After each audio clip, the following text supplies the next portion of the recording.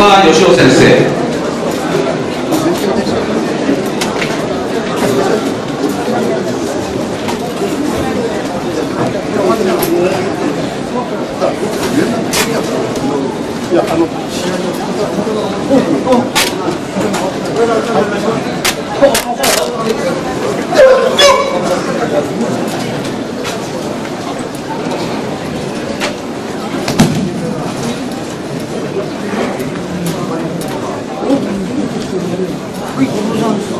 先生ここ？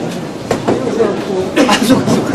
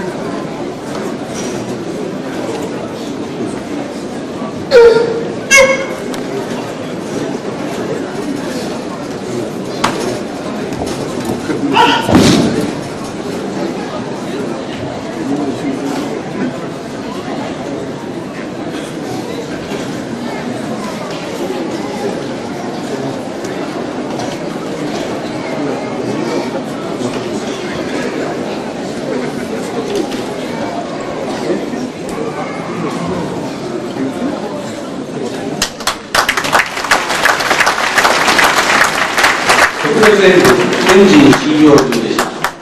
刀演技者は戊辰免許改伝師範久保田俊弘先生、受身中伝小川義雄先生。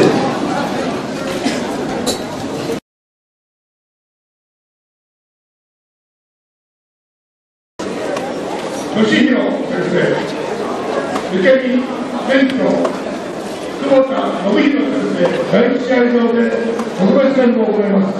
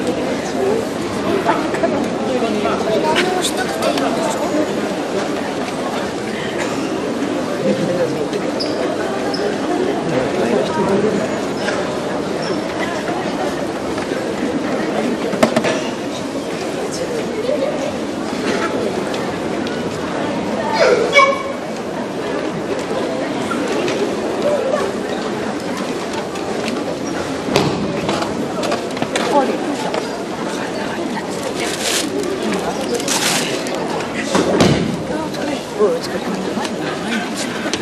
む？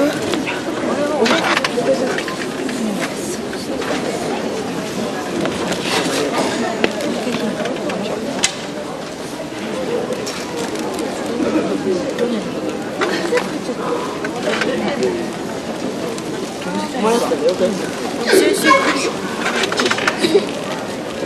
食べる？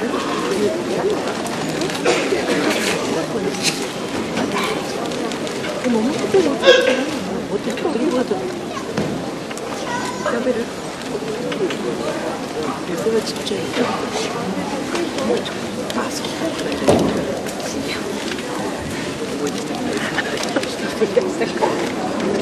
食べる？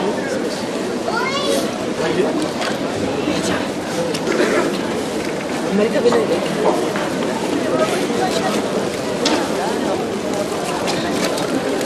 少し気休めて。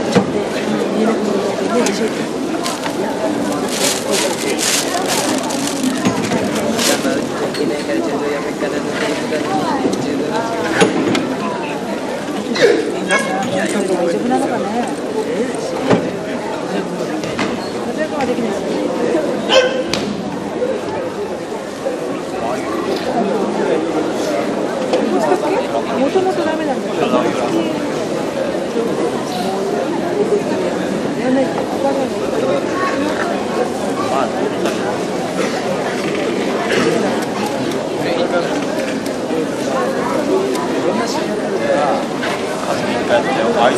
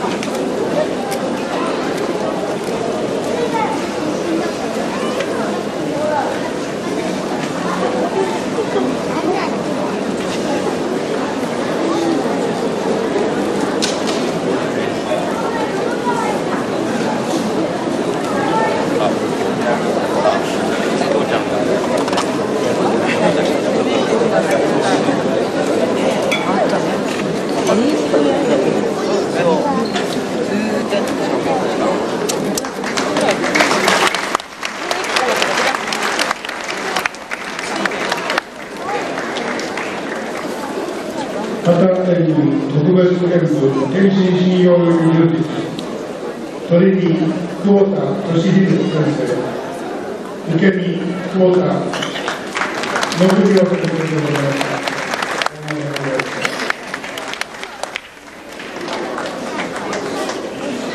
それでは方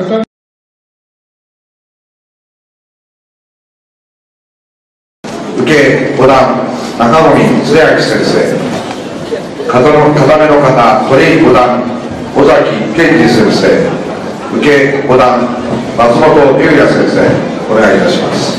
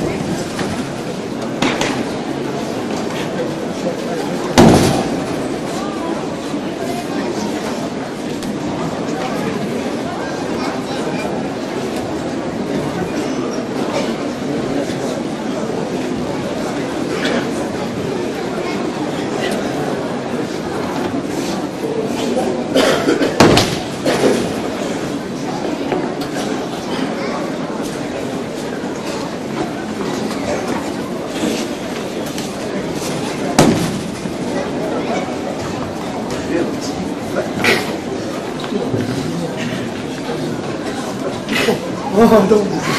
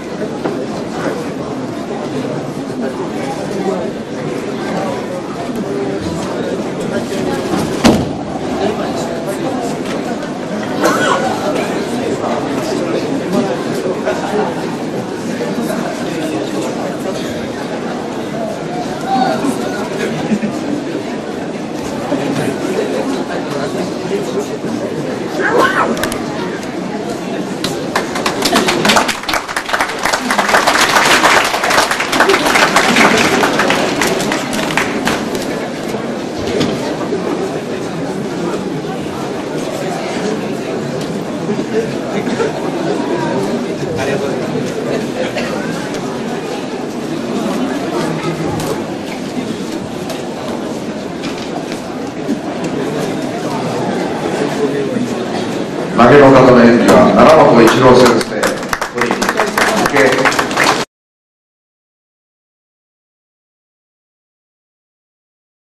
よろしくお願いいたします。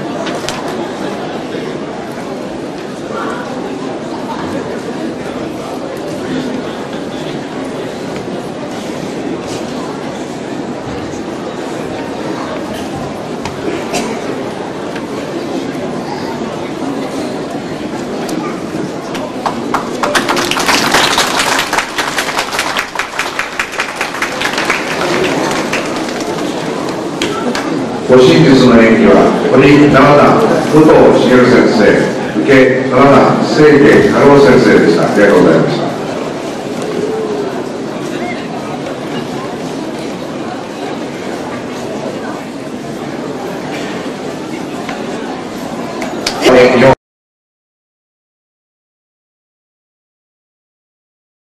の方、堀7段前原浩二先生、受け6段中島明先生。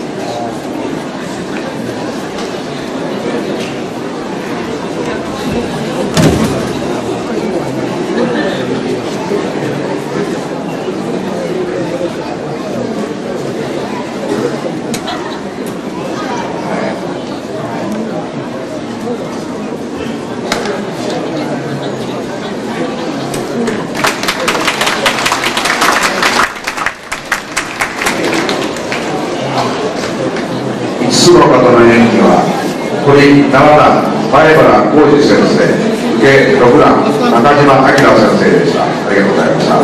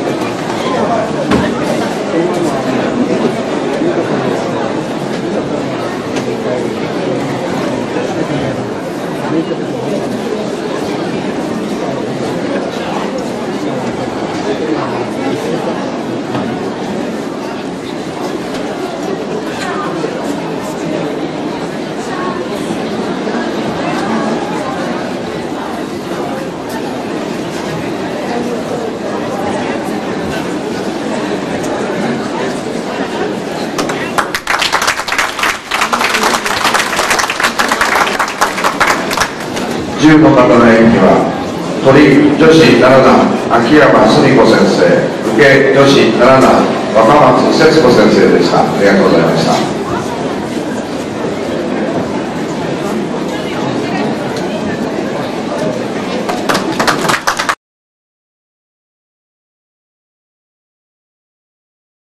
先生、よろしくお願いします。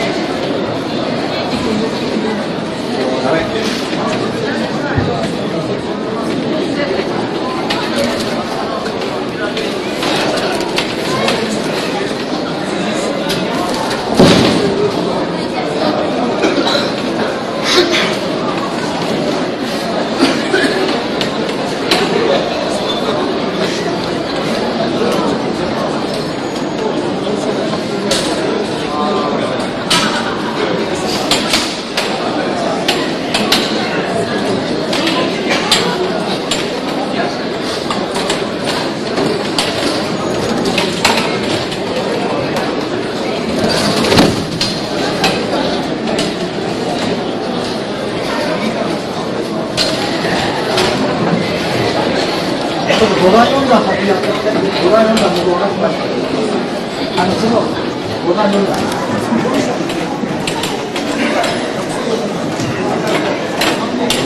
5段4段。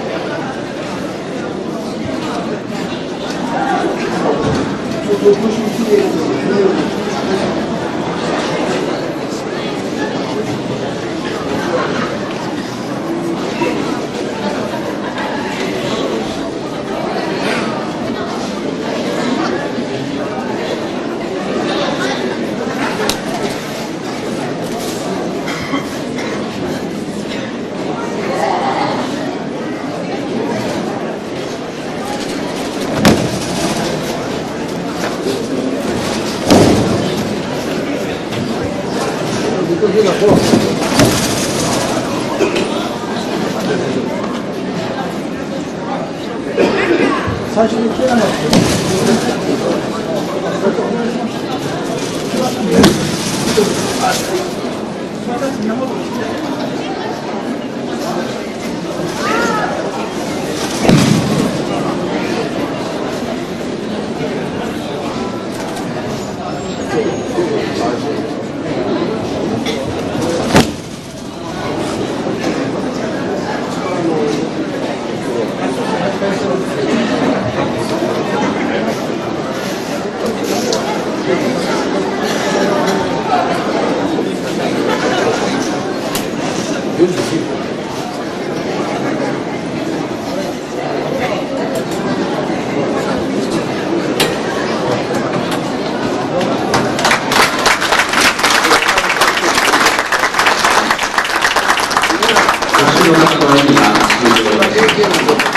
演技者は鳥七段野村清先生、受け七段佐藤陽吉先生です。こ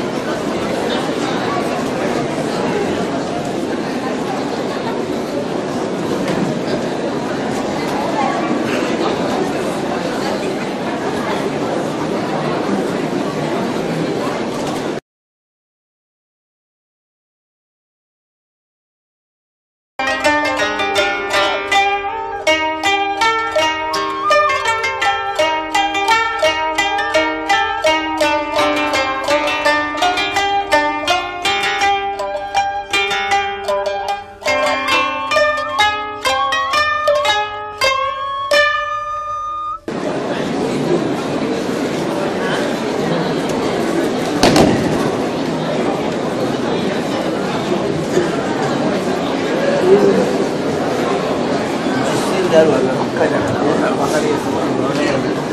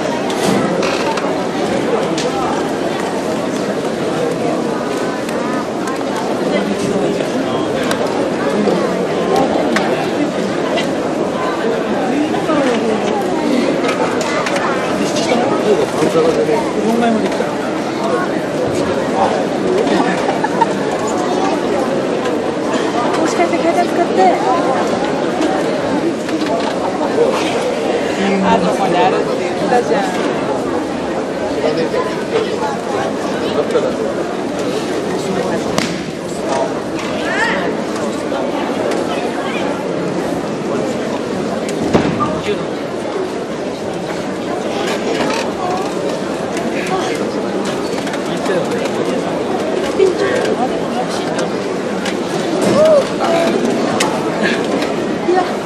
息上げるといいよ。足上げることが。一回。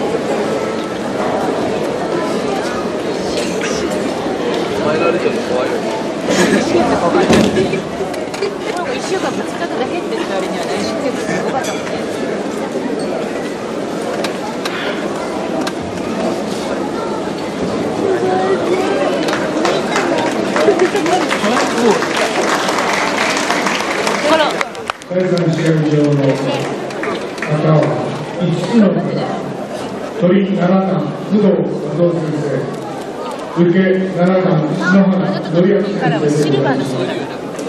頑張って。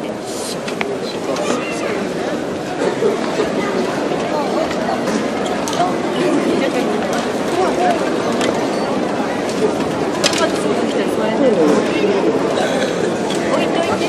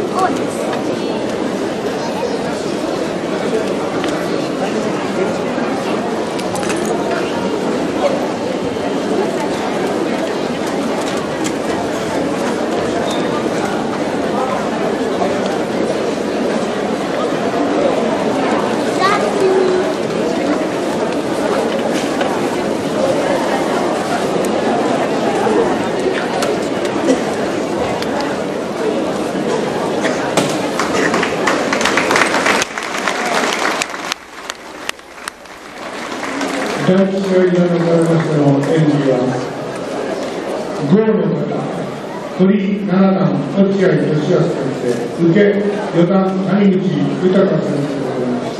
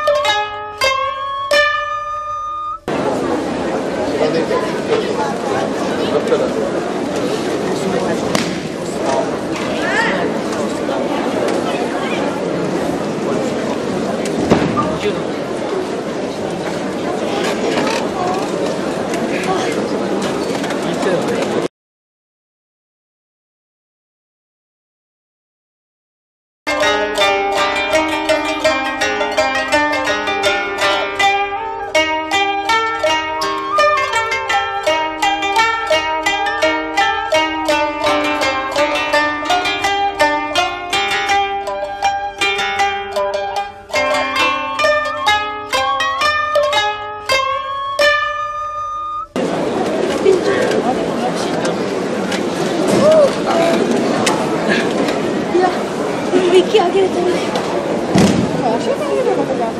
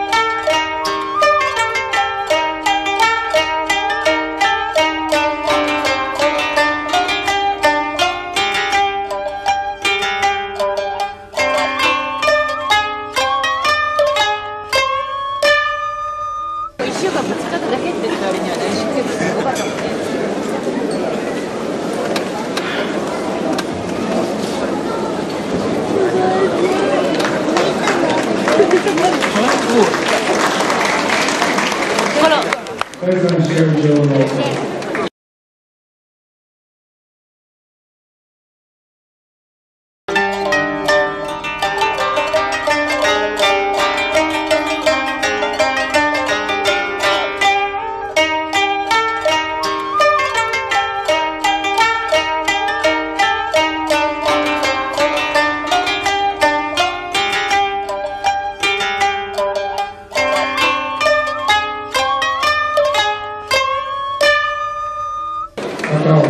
5つの方、鳥7段、武道和夫先生、受け7段、篠原紀明先生でございます。頑張って。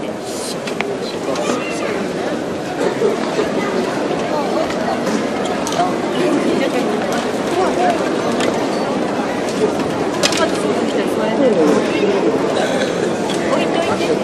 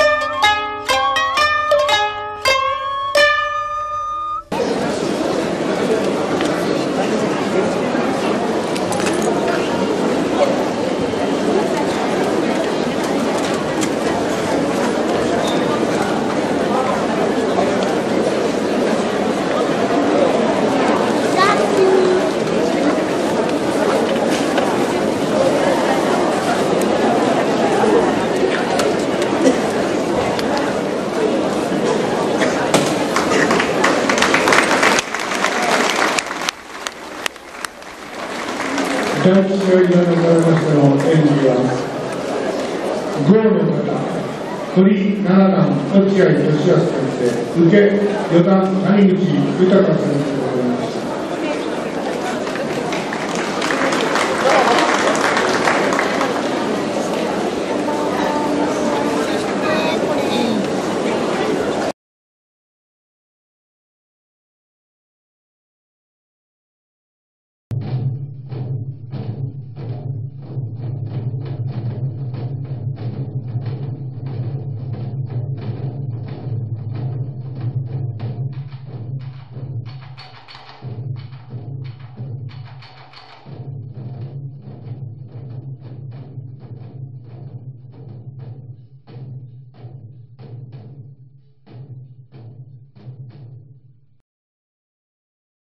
This is Nagaoka Sensei, 10th Dan, doing a Koshiki no Kata demonstration at the 1951 All Japan Championship.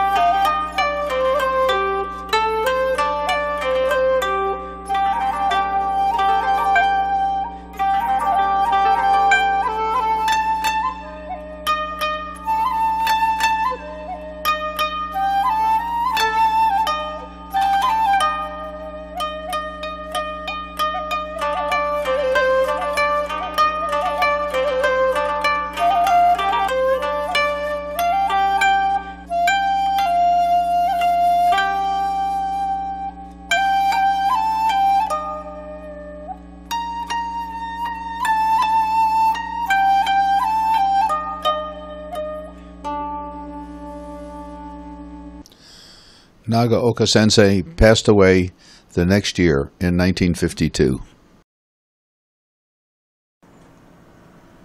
Goshin Jutsu evolved from Jiu-jitsu, Kimi no Kata as you see here, Aikido, Taiho Jitsu, police tactics. And finally into Kodokan's new modern self-defense called Goshin Jitsu. There it is.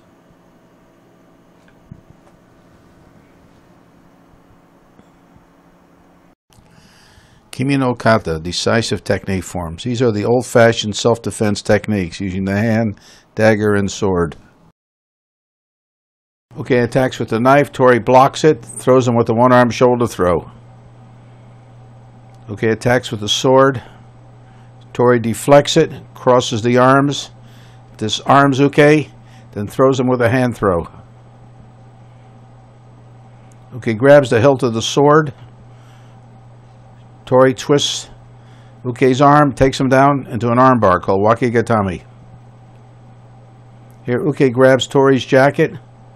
Tori grabs his wrist, kicks him, twists the wrist, and takes him down into a wrist lock. Here are a few Kimi no kata moves. Ukigoshi, a throw. Now you'll have a choke from behind. Blocks, chokes, and then a kick. Tomiki Sensei developed a system of Aikido to be used by Judoka. It later evolved into a system of self-defense called Goshin Jitsu. Here he is teaching Air Force MPs. Yamada Sensei will be showing Tomiki's system. First, Yamada will be showing some drills, attack and defense.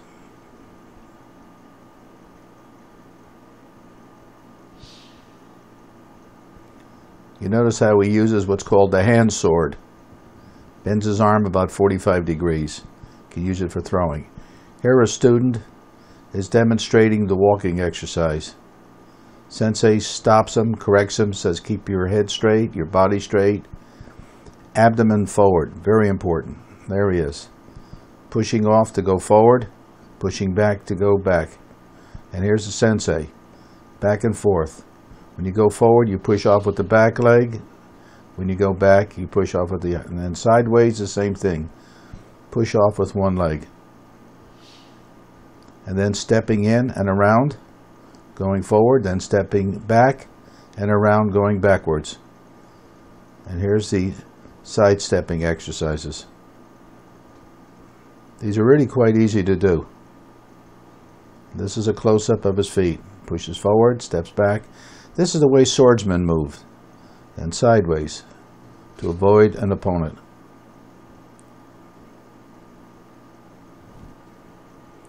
Stepping around when you go forward, then stepping back and avoiding an opponent.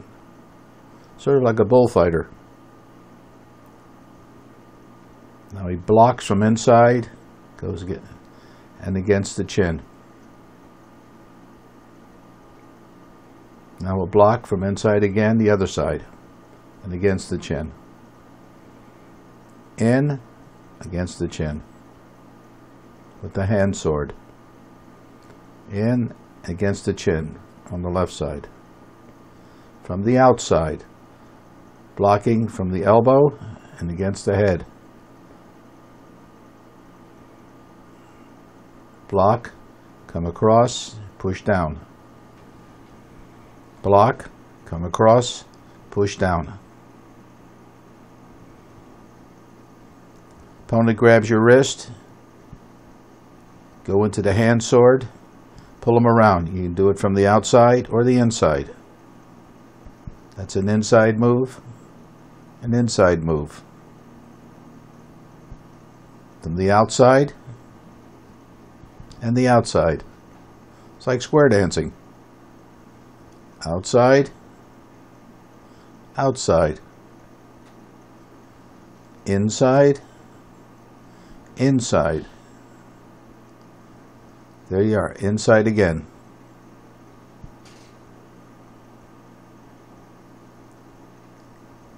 And this is like square dancing. One does it to one and the other one does it to the other. This is coming across the head with one hand. Over and across. That throws the opponent backwards. from the other side.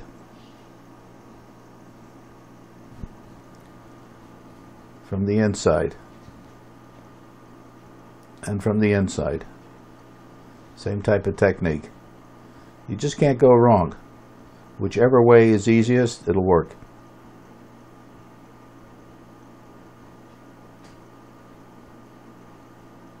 That's pulling an opponent forward, catching him, and just snapping from the inside and from the he did it from the outside first, then the inside. Inside, blocking. Outside.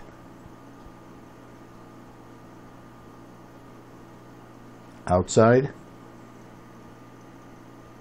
Inside. Inside. Outside. Now with two hands. Then turns it, and that really hurts. Around, twist the wrist. It just shows how easy it is to throw. Here's with a wrist twist called Kodokan. Just to demonstrate the opponent's weakness. Bending the wrist takes him back. And now we do the drills again. Catching, twisting, turning. I did this for 30 days every morning with him. It was really fun.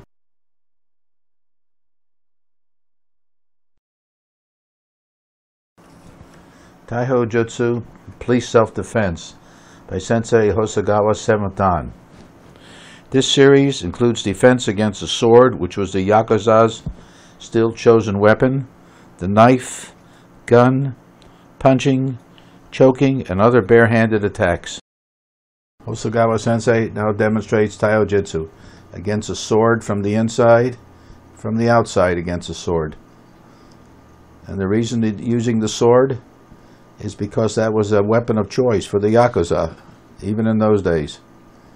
Then he takes him into a wrist lock from the outside and across the ribs. From the outside and across the ribs again. Then he blocks the opponent's arm. He's trying to draw a knife out. He catches him before the knife can come out, then into a wrist lock. Blocks the arm from the bottom, takes him back, twists his wrist, puts his knee in his shoulder. Blocks him again with his baton, takes him down again for an arm lock. This is almost like an Osoto. This catches the arm with the knife, takes him back, pushes him down, avoids the thrust, hits him, twists the wrist, brings him around, hits the hand, disarms him, grabs the wrist. Again, same type of thing, brings him back, twists the wrist, disarms him, and now he's going to do a come-along hold. And that really hurts. That's how he does the come-along. Twists the wrist, brings it up underneath, and then to add a little pain, just push the finger out. Avoids the knife, hits, takes him down into an arm bar, disarms him. These are disarming techniques against a pistol. Grabs a pistol, turns it away, hits the opponent. Now let's see this slowly.